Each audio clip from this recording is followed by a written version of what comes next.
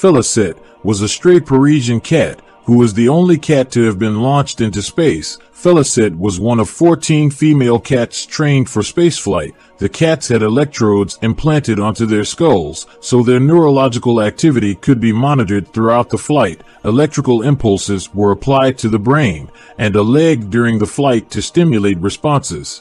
Among 14 cats, Felicette was the intelligent and selected for the mission. There were several machines to test her ability, that she can survive in space or not. The cat finally passes all the tests. On October 18, 1963, scientists decided to launch Felicette in space. Her flight reached up to 157 kilometers in space. After mission, her flight was coming back. She landed safely on the land, and she was fine and survived the flight. But 3 months later, she was euthanized by scientists because they want to examine her brain